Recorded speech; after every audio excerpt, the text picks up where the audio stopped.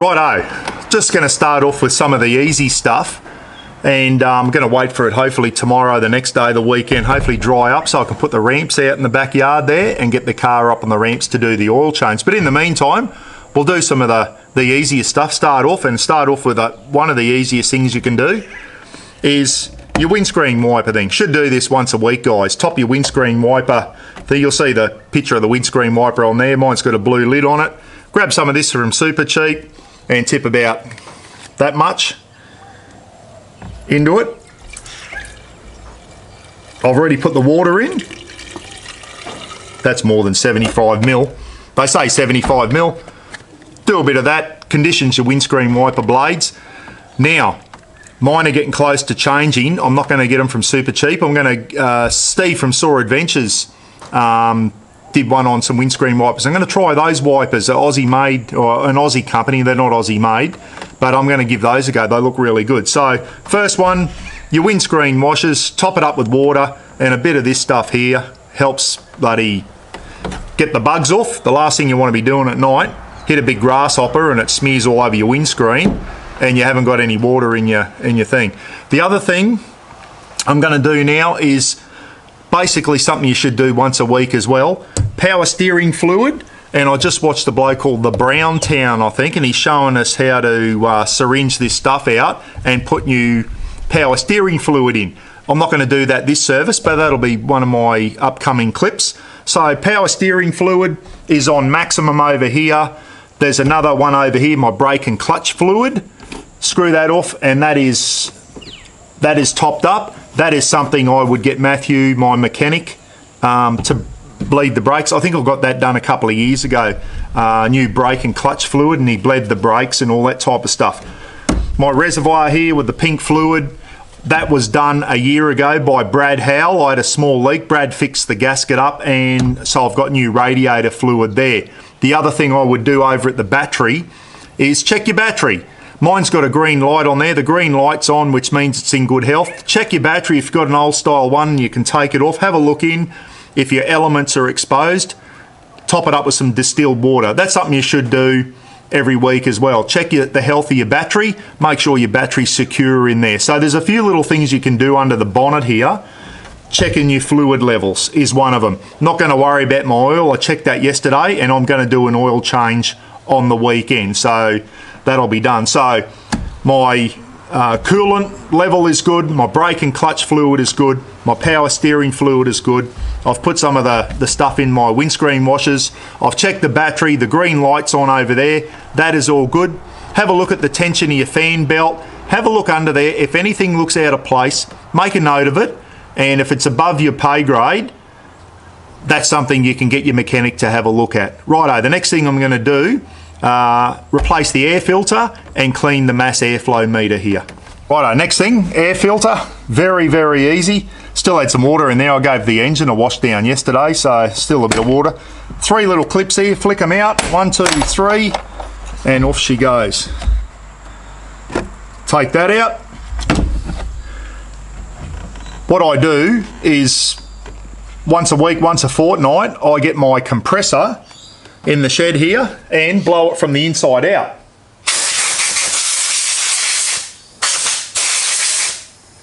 I could keep doing that, but I haven't replaced this for a little while. I could keep that as a spare now. It's still in pretty good condition, getting a little bit grotty in places, but hey, I've bought a new one. You don't want to be replacing these every 10,000, you know what I mean? They're $72 now to buy by themselves, the air filter for the BT50. So, but I'm going to put a new one in. I might keep that as a spare, blow it out, keep it as a spare, so if I go and do some dusty roads or whatever, like go to Cape York, I can keep that as a spare just in case something happens to this one. So in the meantime, I'm going to lift that up. There's a few little bits of grass. Blow that out in there. And new air filter. As I said, I bought the filter kit. It was a lot cheaper. Hell of a lot cheaper. Brand new air filter. She goes in like that, and it only goes in one way. You can see there's a little notch in here. You line that notch up there. In she goes. Down we go.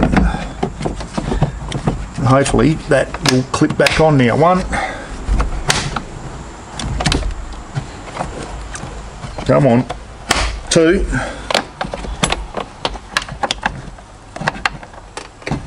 And that shouldn't take that. 3. There we go there. Air filter is in. Next thing is the mass airflow meter. I've never done this before, but it's a pretty easy job. And all I need for this is there's a couple of screws there, which you'll see. Is these not a normal Allen key. These are a T. They all start with T. Big one's T50, 45, T40. And the one that fits the BT50 is the second smallest, which I think, so it's rubbed off. I think it's a T15. But anyway, it was the smaller size, and it's got the little, it's not like a normal Allen key with a hexagon. It's the T piece, they call it. Anyway, there it is. So all I do there, a little red clip here, pull that out. I haven't got any, there we go. Pull that out, take the cable off. Slide the cable off there. What I might do while I've got this is give that a blowout.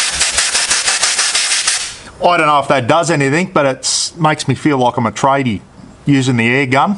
Even dumb asses like me using an air gun. Tell you, it's good having a compressor in your shed too, guys. Just a little cheap one from Super Cheap.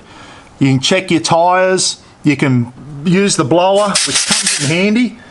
For about $100 or whatever, it's really worth having one in there. Okay, so where'd my Allen key go? And all we do for the mass airflow meter now is two screws to bring out. 1, and the second one's down here, and I'll loosen that off, take the 2 screws out, and I'm going to pull this out, and I'll see you over at the counter, and we'll give it a clean up. Okay, so that's the mass airflow meter there. Basically, if that plays up, guys, your whole bloody car starts playing up. Measures the airflow and all that, and the computer then works out how much diesel it needs and all that. I don't understand much about them, but I do know if they start playing up, your car has terrible problems. So they say give about 10 to 15 squirts, and we're going to do it both sides. Mass airflow cleaner, CRC, it's like an electrical contact, evaporates in seconds, so let's give her a hit.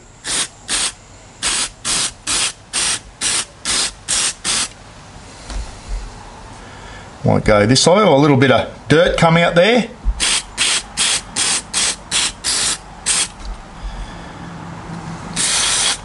There we go. Give him a clean, don't get our fingers on it. And I can see that evaporating now. We'll let that, give it a minute or so. I can see it evaporating off there. Let it fully evaporate before we put it back in. Rightio, so it's totally dry now. It only goes in one way. Okay, goes in like that. And then when I find my little green thing, which I took over to the bench, we put 2 screws in, and then we put our plug back in there, okay? So I'll do that. And so you've seen how you can take the mass airflow meter out and give it a squirt. 2 screws, plug that back in, clip the red thing forward, and we're good to go. So air filter, mass airflow meter has been done. This is the one everyone forgets about, the cabin filter. I bet there's people out there now going, holy shit, when did I last change that, if ever? Cabin filter, guys, don't forget about them. Now, on the BT50, I just got to pull the glove box down and get access to it, and all my shit in the glove box falls out every time I do it. And under here, I've got to remember how to do this. So I remembered how to do it. I had to get me a little kick-ass torch. There's a little, that comes out. So if you're wondering, that's the right hand side. You pinch those together like that, and it comes off. So that comes out there. Now this is where you remember how the filter comes out. Just pull straight out, guys, and there you go. Slide straight out, and on the back there's got this side up. That is putrid. I forget when I last changed that.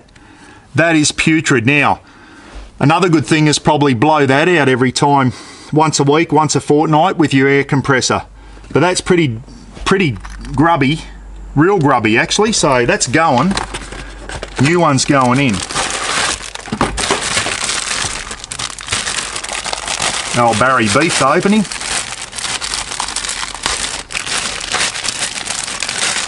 And that'll slide in. Look, oh yeah, look at the difference there. Once again, makes me feel special. Makes me feel like I'm doing something. Pretty, a lot of fluff and dirt stuff in there, so. Dead cockroach. What else am I going to find? Probably a dead rat.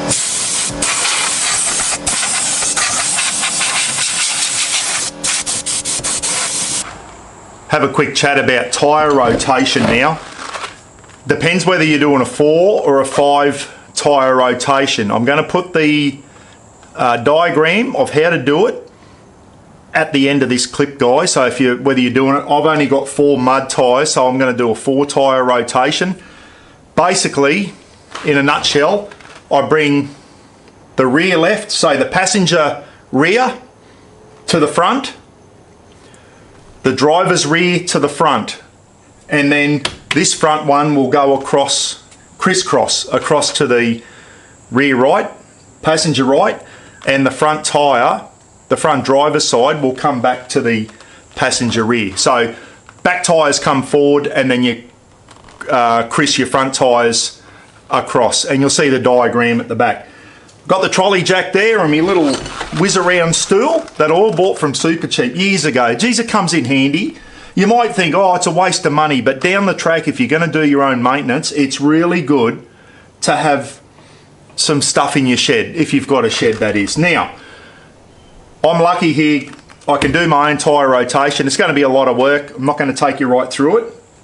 Basically, I'm going to bring the rear tyres up to the front, and then I'm going to swap this one over there, and that one will come across this way and crisscross the front ones. That's how you do a 4 tyre rotation. Now, before I jack it up with the trolley jack, okay, first gear, handbrake on nice and tight so it's not going to roll off the jack, okay? Or you can also chock your wheels, which I've got some chocks in the camper trailer. Just thought about that. I'm going to chock one of my rear wheels as well. Extra safety, can never be too safe when you're doing this stuff, okay? So, before you jack your vehicle up, guys, is we crack the wheel nuts to the left, and this one here I've got a, what size? 19 mil. So 19 mil socket on there. Just loosen them off. There we go. One. Just loosen them.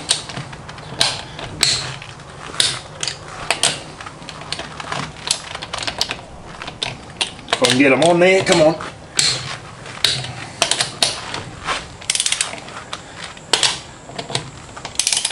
Loosen them, just so I can get them off once it's jacked up.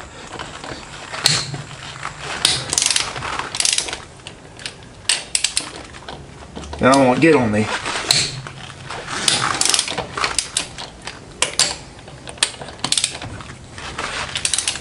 Alright, so then I can take that off then. Gonna go and grab my chocks, and then we'll have it so that you can then do it by hand. I'll grab the chocks and then we'll jack her up. Right, so quick rehash. First gear, handbrake on, chock your wheels if you can. Loosen your wheel nut, crack your wheel nuts, jack it up off the ground, which I just did with the trolley jack. Now we can take our wheel nuts off.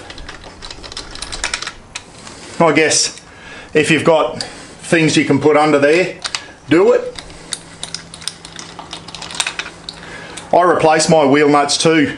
BT50 ones and Ranger ones were renowned for rounding off. They had an outer casing on them. These are a solid piece, so I can't round them off. Once you round them off, you're in deep shit. So I've replaced all these wheel nuts. Went into Burson's Auto and replaced a lot of them, because the ones that come with them had an outer sheath, and if you round it off, you're in deep shit. As I said, keep repeating myself, don't I? My brother says that, Paul, you repeat yourself all the time. I said, if you knew the people I'd been dealing with for the last 19 years, you'll know why. they weren't the smartest people, let me tell you. Righto. So that one comes off. I'll just put him there for now, so I know where he come from.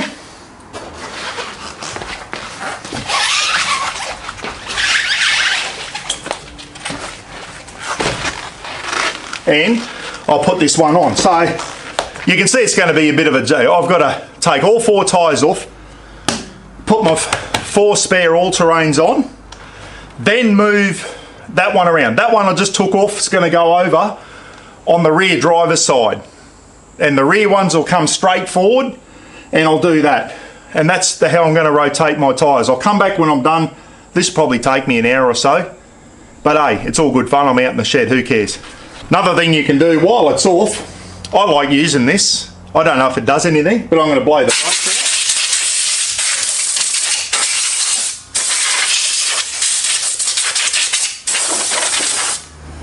While your wheel's off, have a look under there. I've just got brand new suspension on, Ironman suspension, about 3 months ago with that.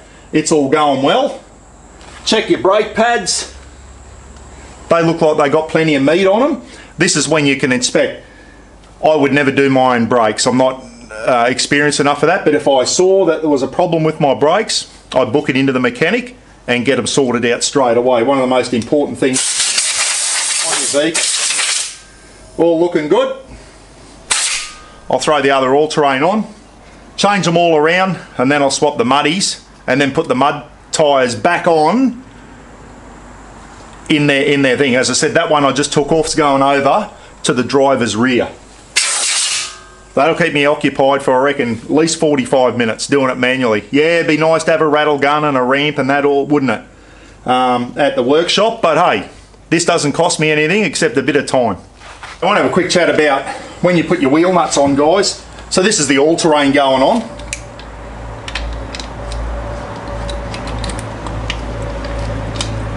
All good mechanics at tyre shops should never put these straight on a rattle gun and go for it. I've had a tyre shop do that and they cross-threaded my studs and I had to get them redone.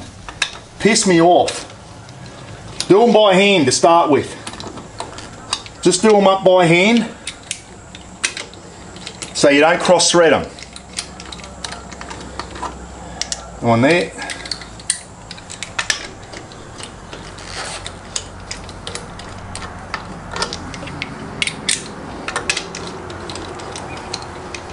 One there.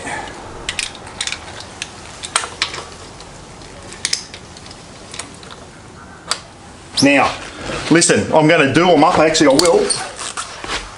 Where's my trusty cross brace? I like this one here. Works well. Which is the one I need? I think it's this one. I'm not going to do these up. I'm not going to torque them up yet. I'll show you that right at the end. When you do it, always do your wheel nuts in cross. Don't ever go 1, 2, 3, 4. You go that top, bottom.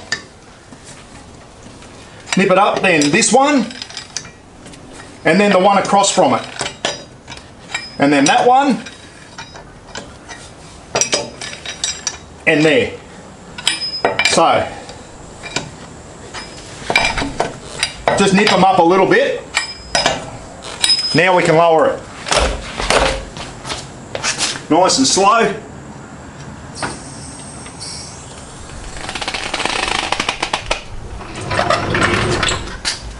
And then,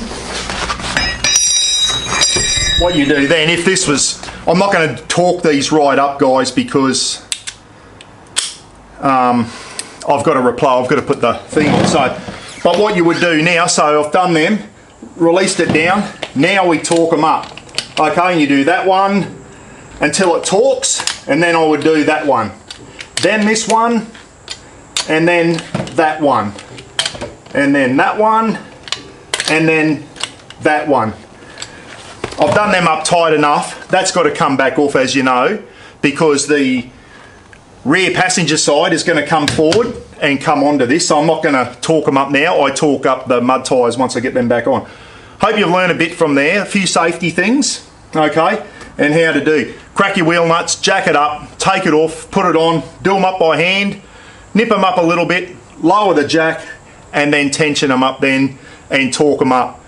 It said 103. I'll see how that goes. I've been talking them to 140. But anyway, that's it.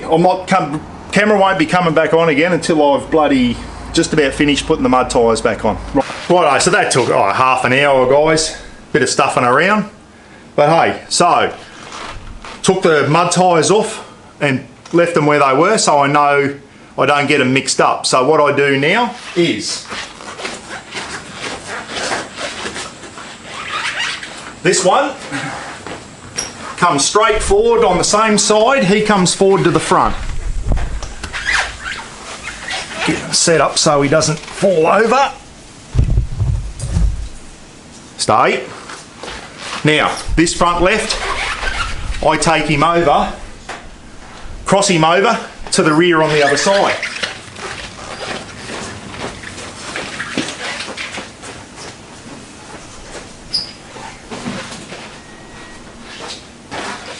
How's this for high-tech bloody technology, I tell you. So driver's side rear comes straight ahead like the other one, it just comes down to the front. And the driver's front, he crisscrosses across the other side. Righto.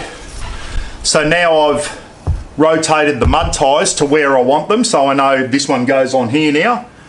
I had to go back and all through it again and do exactly what I did just before. So loosen them off,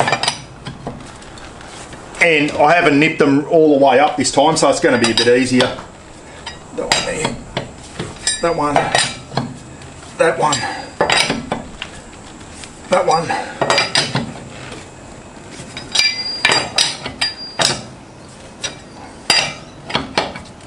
Right, loosen them off, jack him up, and then swap them over.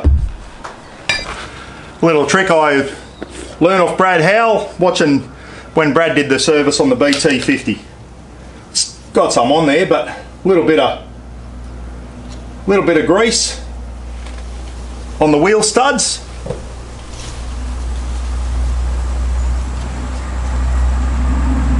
Doesn't go astray, does it? Righto. Wipe this off and then put the muddy on, whip up, and then I'll rehash it on how to tighten the wheel nuts, eh? Rightio. Time to nip them up. I've just done them up a little bit, jack down, and now it's time to thing. One there, oh, that's already done. Down that one, across to this one, across to that one, this one, and this one. So, I don't know. Manual says 103, not foot-pounds, Newton meters, 103. I've been doing them the 140. That doesn't feel tight enough for me. So I was going to say, always refer to your manual. 103 doesn't feel tight enough to me. I'm going back to 140. I just did it on 103, which is what the manual said. It just, I don't know. I wasn't confident with 103. Caravan was always 140 Newton meters, and I've always kept the same on the BT. I'm going to stick with 140, guys. You don't want to over tighten them, don't want to under tighten them too. So I'm going to go to 140. That's better. Down to the opposite one. This one. Yeah, they were too, I reckon they're too loose. 103. Opposite one. There we go. Now this one.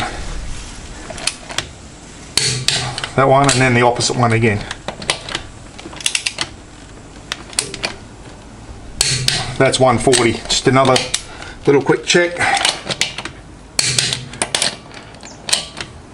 Now I can just go around. I'm just checking them. You can go around. Righto. 140 Newton meters. Torqued up.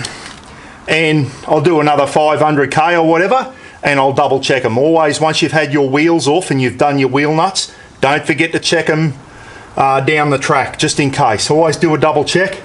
Good habit to get into is to check your wheel nuts once a week if you can. I don't. In the army we had to check the bloody things every time we stopped. But anyway, same again. So this tyre came off the passenger rear and came straight forward. I've rotated them. I'm going to go around now and put all the mud tyres back on, and then we'll come back and we'll check the tyre pressures. Not only of the ones on here, we're going to check our spare as well. So, mud tyres rotated, all torqued up, and as I said, before I drive anywhere, I'll do another quick check on my wheel nuts, double check everything, and after about 500k or even a couple of trips, I'll check them again, okay, because I've had the wheels off.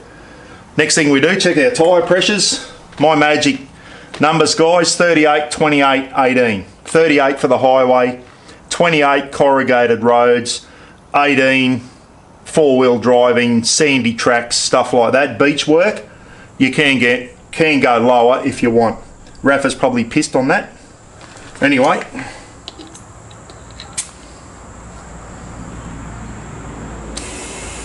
down a little bit.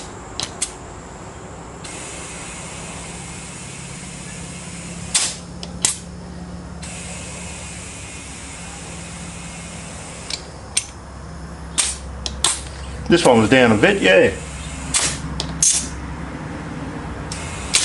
There you go. 38. I haven't checked my tyres for a while, I must admit.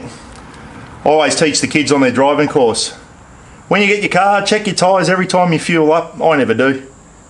Practice what you preach, Buck. 38 all round. And my spare, I'm going to wind the spare down, and I'm going to make sure I'll probably put 40 or 42 in that, because that's one you do not check very often. So don't forget to check your spare tyre underneath. It's a pain in the bum to wind down, I know, but hey, check it, because the time you need it, you don't want it to be flat. There you go, tyre's done, guys.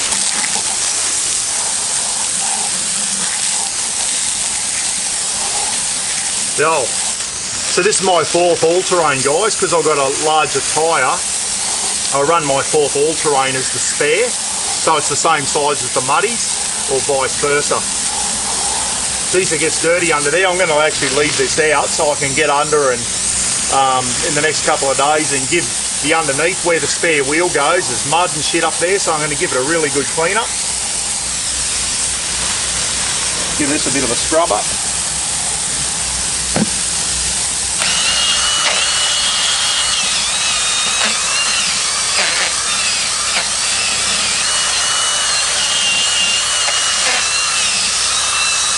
Does a pretty good job, this thing.